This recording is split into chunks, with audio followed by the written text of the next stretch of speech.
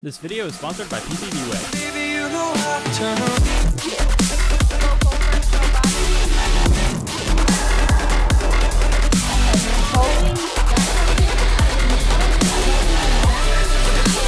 Baby, you know how to turn around.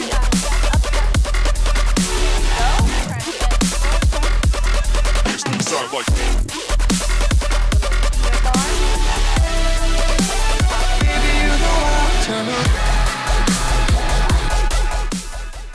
Hey there, this is Seth Schaefer from Team Just Cause Robotics, and in today's video we're going to talk about Mini Mulcher, my 1-pound ant weight robot that competed back in the end of April at MakerBattles in Hartford, Connecticut.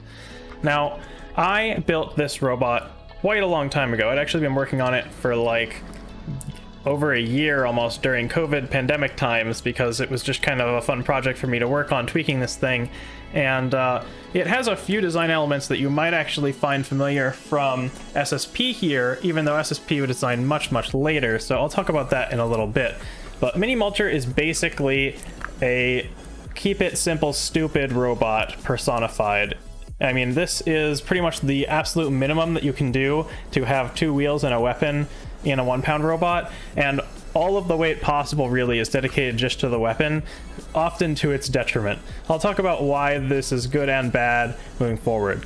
So, unlike my last video, I want to give a bit of a deep dive into what Mini Mulcher looks like, because I haven't made any videos on Mini Mulcher recently, and I think it's a little bit interesting to look inside of. So, there's kind of like 3 parts to this assembly. You've got the shaft, which just threads into a nut on the bottom of the chassis. You got the weapon stack with its gear and hub and bearings, and then you've got the bot itself. So for the bot itself, we just pull off this lid, which is 3D printed nylon, and then you've got the chassis, which is 3D printed nylon, and this little TPU thing on the front. This is pretty much the minimum parts that you can use inside of an ant weight robot. The only thing that every robot doesn't need that this one has is this thing right here, which is a voltage regulator to run the drive motors at a lower voltage than the battery. But the receiver and drive run off of that voltage regulator. The battery powers the weapon speed controller and weapon motor directly. And there's a power switch for a finger tech switch on the side here. It's really dead simple, really not much to it. Now, Mini Mulcher has a very weird weight distribution. It's about half weapon and half robot, which is not advisable in any way. And especially with an overhead weapon like this and only 2-wheel drive, it makes it extremely hard to control this bot. I basically can't spin the weapon past like 30% speed without it just spinning underneath the weapon uncontrollably, because it doesn't have enough traction to withstand the force of the weapon spinning up. But it is kind of a fun, stupid little project here. Mini Mulcher is a pretty silly ant weight robot. I mean, this is just the size of the chassis. So the body of the robot with the battery in it, without some screws, is 228.4 grams, or about 8 ounces. So it is half of the weight of the robot. And then the other half is basically the weapon assembly. So here is the lighter of my weapons, and it is 6.2 ounces. With the gear and screws and bearings. Here is the heavier one, and it is 6.7 ounces. And by comparison, my beetle weight, which should be 3 times the size, 3 times the weight, division, which has an oversized weapon for a beetle, is only 9.75 ounces. So 9.75 ounces for a 3-pound bot weapon versus 6.7 ounces for a 1-pound bot weapon. It's a pretty serious weapon. So one thing you might have noticed is I've got this TPU thing, and on the bottom there's actually dovetails, kind of like what you see on SSP. In fact, I prototyped this long before I ever designed SSP, so you could have modular front attachments that just kind of slot onto it. Even forks, though these are 3D printed forks, so they're pretty terrible as forks go. And then the lid just kind of clamshells down on top and helps to hold those attachments and the drive motors and stuff in place, like so. Pretty much all 3D printed, other than the electronics and the weapons. So you can see in my SSP kits, I have a similar dovetail situation, except that the chassis has kind of the female and the forks have kind of the male dovetail slots. so that I can swap out different fork configurations, and even with a pair of them you can slap on an entire wedge configuration like so, and then once you put the lid on, it kind of clamps everything in place and it can't come loose. So I have pulled Mini Mulcher more or less out of a mini retirement to get to this competition, because I've touched it not at all since it competed last at the sword competition, placing 3rd overall. But it had a bunch of crippling design flaws then, and it has the same crippling design flaws now, namely that it has trouble self-righting, and it's really unstable when spinning the weapon too fast, as I alluded to before. So my first fight was going to be up against an Antweight Viper vertical spinner. This is the exact same robot that I ended up losing to at Sword, so my hopes were not very high for this, but it was this competitor's first ever competition. That said, the guy who won Sword also was his first ever competition, so hey, you never know with these things. Antweight Vipers are not that bad. So let's see how this fight went. 3, 2, 1, fight! Robots fight.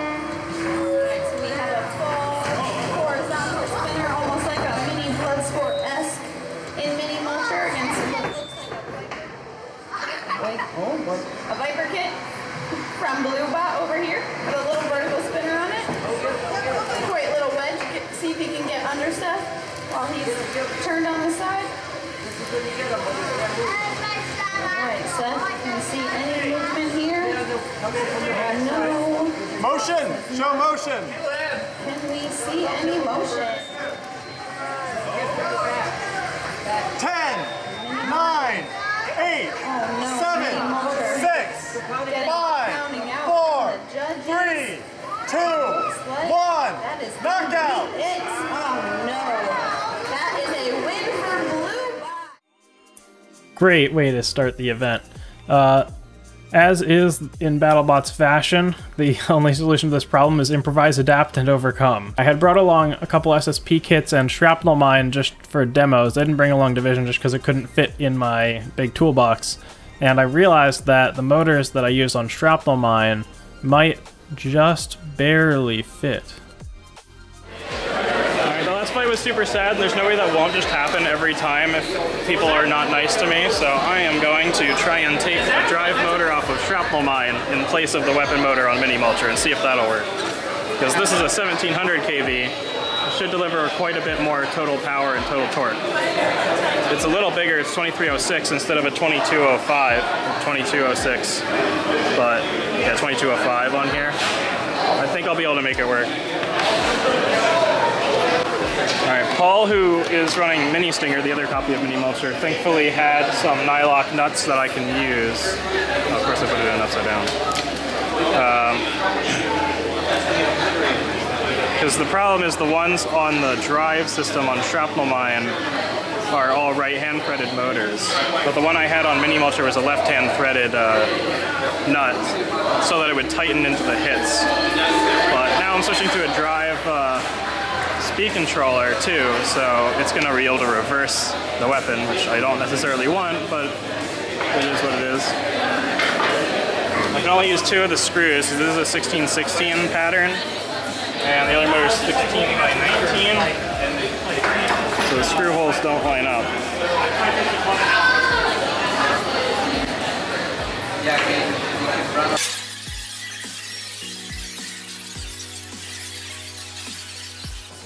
This might be just dumb enough to work.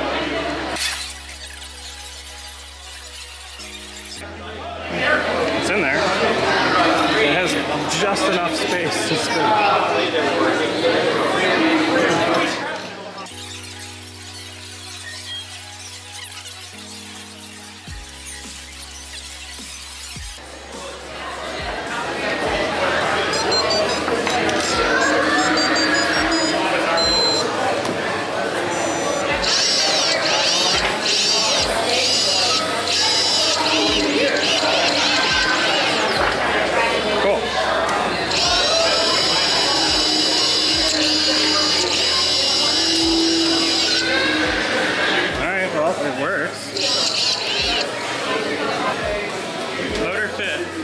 Shaft is too long.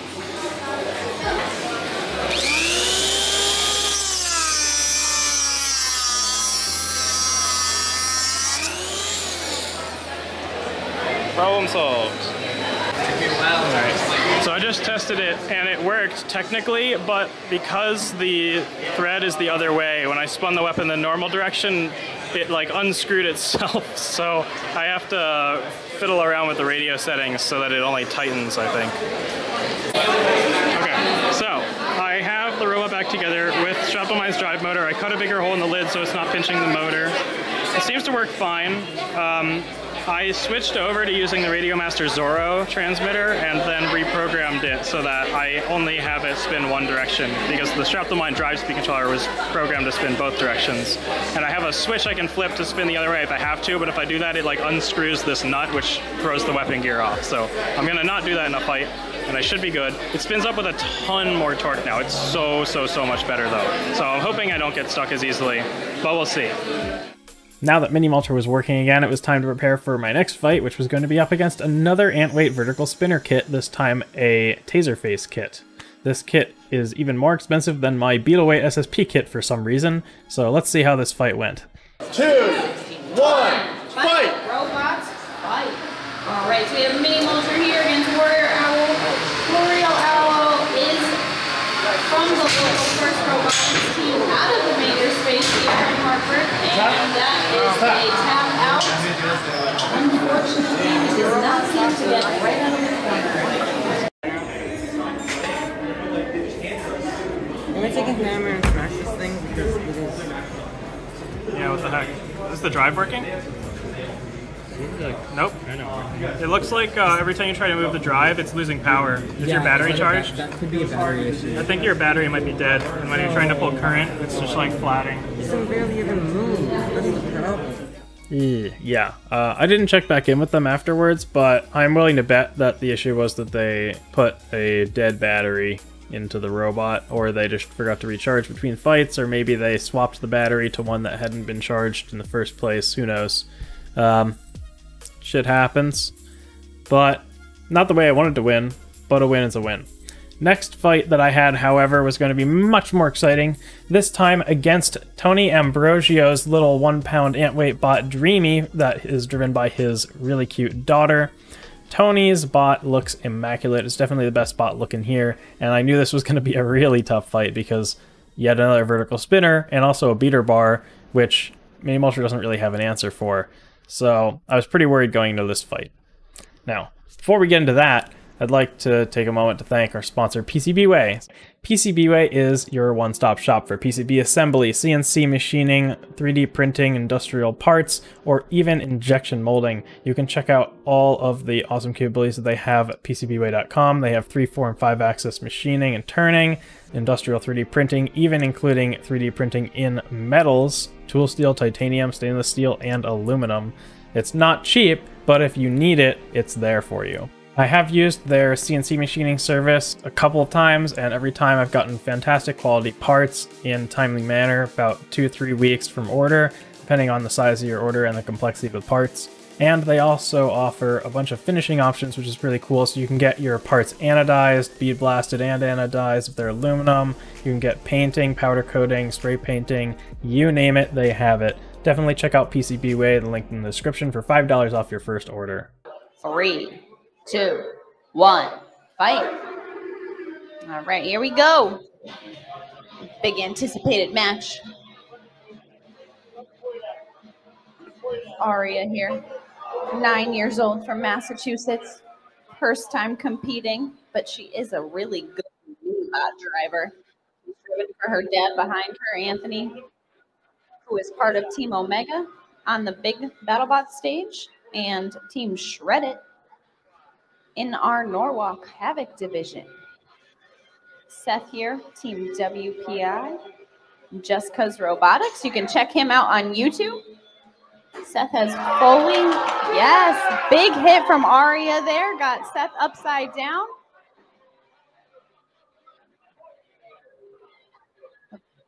Oh, see if Seth can self-right here. Yes, all right, you love to see it. Both weapons still up to speed. See if Aria can get squared up again. Stay facing. Aria is doing her best to stay squared up to Seth so that she can go weapon to weapon versus getting hits out of those beautiful, beautiful. We have 1 minute left. Something is wrong with our clock, but don't worry, our ref has it under control. We're going, there we go. Oh, Seth upside down again. See if she can crab walk. Those beautiful wheel guards with that little beater bar. Delivering some hits and popping Mini Mulcher up there. There we go. Trying to get there. Oh, Seth on his side. See if Seth can get that self-rider going and get turned back upside down. 30 seconds to go. Both robots still up. Love to see this. There we go. See if we can go weapon to weapon and see what happens. There's still a lot of power in these little machines. Seems like Dreamy is getting the better out of the hits here. Dreamy. 4, 3, 2, 1, and that is the match. We are going to the judges. Big hand of applause for Aria and Seth. So, despite the massive disadvantage that Mini Mulcher was at with this weapon type, because Dreamy loaded in with only one drive slide working for whatever reason, I was able to eke out a judge's decision win just barely, so Mini Mulcher moved on in the tournament. I didn't take any real damage during this fight. Every time I got hit, I just flipped upside down because Mini Mulcher is super unstable and I couldn't keep my weapon at a fast enough speed to actually do any real damage to them. Plus, Mini Mulcher's drive speed is so slow, like I don't really get that much bite anyway, so I couldn't do anything to their TPU wheel guards to actually damage a wheel. Anytime I went weapon to weapon with them, I'd just get popped in the air. Like, I really couldn't do any actual damage in this fight. I really need to redesign Mini Mulcher to be a more competitive bot, but for what it was, at least it's pretty durable, so it held up, and the new motor definitely made the difference in being able to self-right consistently after all of those flips. My next fight was going to be up against Luma Kid with his bot Luma's Plow, which is a Candy Wasp kit. Yeah, shockingly, most robots at small local 1-pound tournaments are kits. I don't know why, but they are. I mean, Viper kits are pretty good and they're really common and they're not that expensive, so I guess it makes sense. But we got the whole gamut of kits at this event. Let's see how this fight was going to go. Fighting a wedge with a big overhead horizontal is definitely not a great type advantage either, but I was hoping I could get around to a drive side and take out one of those juicy exposed wheels, so you never know what'll happen. 4, 3, 2, 1. Fight, robots, fight. All right. Luma's Plow straight out of the corner with a box rush, and now it looks like, oh no. All right, Seth was nice enough to give him a little bit of a hit to get out stuck from under the corner. Get up to speed again. See if he can move in and deliver some hits on that wedge. A little bit of gyro here, out of control with that weapon getting back up to speed. Luma's Plow going to see what he can do to try to stop that weapon, gain those control points. Wedge bots can be effective. We love to see a good wedge bot. Right. Mini Mulcher back up to speed, trying to corner Luma's Plow, deliver some hits. Looks like some chunks out of the wheels. All right. Right, we have 1 minute left in this match. Mini Mulcher still completely spinning. You can see some of those hits delivering a little bit of sparks on that wedge to the front of Luma's Plow. Can the weapon spin back up on Mini Mulcher? Oh boy.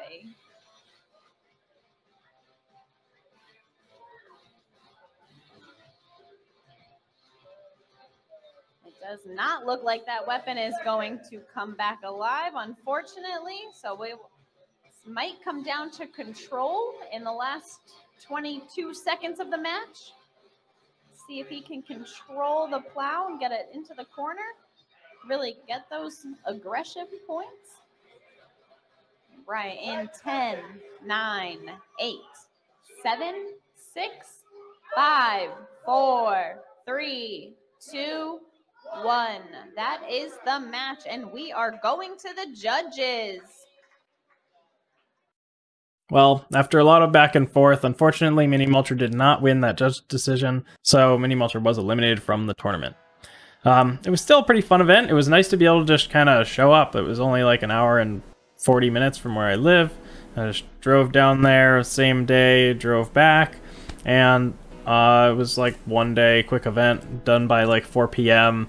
I was able to head home and get back home before like 7 p.m., which is pretty convenient and very far cry from my experiences at Norwalk, where now basically anytime I go there is a 1 or 2 night hotel stay, or at the May event rather. We drove back and I got back at like 1 a.m. because the event was ending so late, and we didn't even stay towards the end of the event. I'm sure the event itself ended close to midnight.